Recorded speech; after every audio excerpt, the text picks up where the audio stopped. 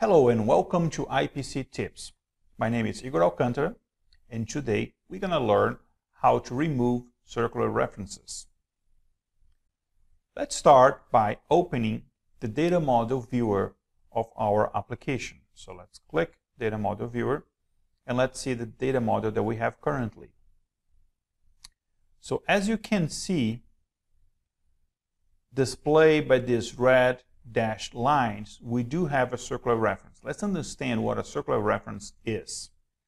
So let's start following the links, and we can pick any table. So let's start with product table.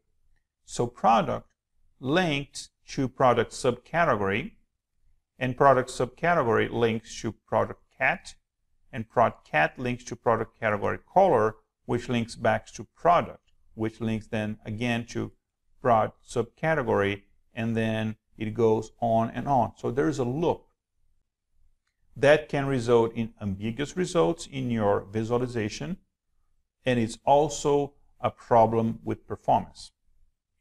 So all the time where we have a circular reference problem, you have a link that should not exist. There are two tables linked based on a certain field, and they should not be linked. So usually, and most of the time, this is caused by a synthetic key and synthetic table. If you want to learn more about synthetic key and synthetic table, please make sure you check our other videos. This case is different. There is no synthetic table and there is no synthetic key.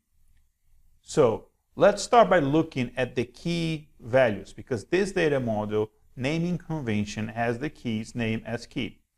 It's no problem if your data model is different. Just look at these little icons to see the keys and try to find some naming convention that might help you. So in this case, let's take a look at the link from product to product category color. So they linked based on this field, product subcategory key. And then that table links to other two tables, product subcategory based on a key, and then to product cat based on a field that is not a key.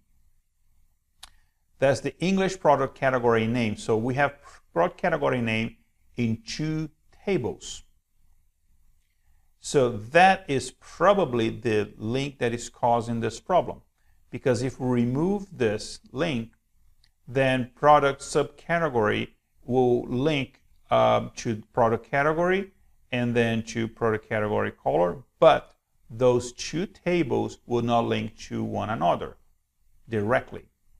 So removing that field will remove the circular reference. How should we remove it? Can we simply delete that column from one of these tables? That is always an option if they mean the same thing. So one table has basically the colors of a particular product category, like shoes. You have a particular model of shoes that you can sell in black and white and blue and red, for example. And product category has the actual category for that product. So in this case, it seems to me that they have the same type of value.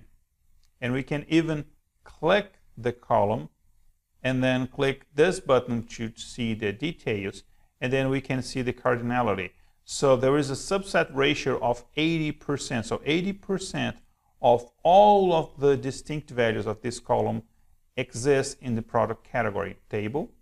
And then if we click the same field in the other table, then we see the subset ratio is 100%. So product category color has all of the possible values for that particular field, but product cat has only 20% of those. So there are some products where I have a category name in the product category color table, but not in the product cat. We can then check the key that links these tables to the product subcategory, and then we'll see that from product category color, the subset ratio is 18.4%. So only 18.4% of the products subcategories has a color associated to it. So one option is to remove this column from one of these tables, and I would do it from the table with the smaller subset ratios. So let's find prod cat and remove that column.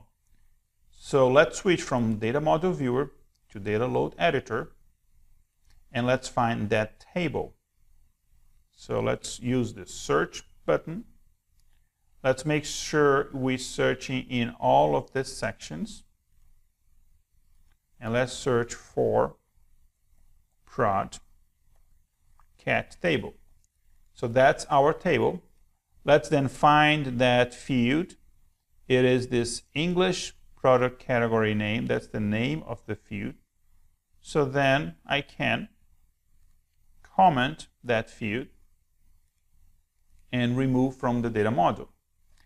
Let's load the data and see the result. Once I finish loading, I don't see any error message. I don't see any warning message. That's a very good sign. Let's close the load editor, and let's switch then our view to the data model viewer.